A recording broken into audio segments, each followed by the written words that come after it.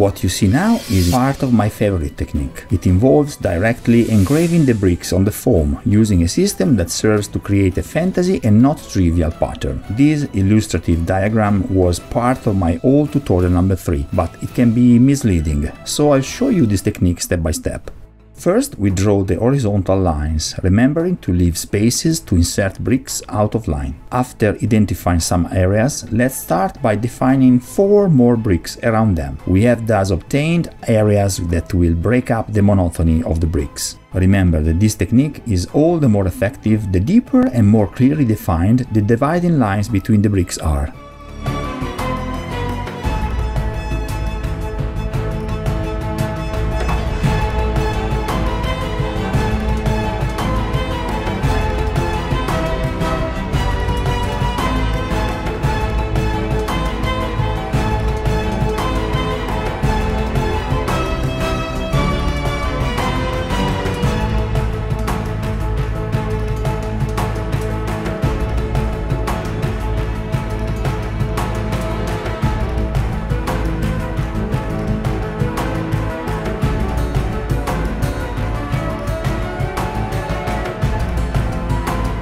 After adding the texture with the aluminum foil technique, I move on to complete everything. The winning move is the extraction of some bricks to give greater dynamism to the piece. I define some bricks with the cutter and extract the material a little at a time, being careful not to damage the adjacent bricks.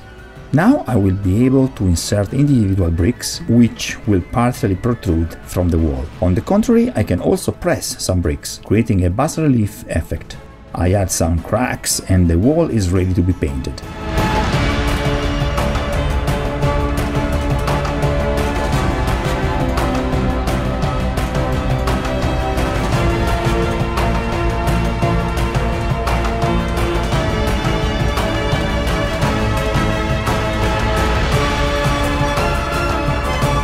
Here you see a basic technique with a grayscale. Despite the simple painting, the piece sells itself great.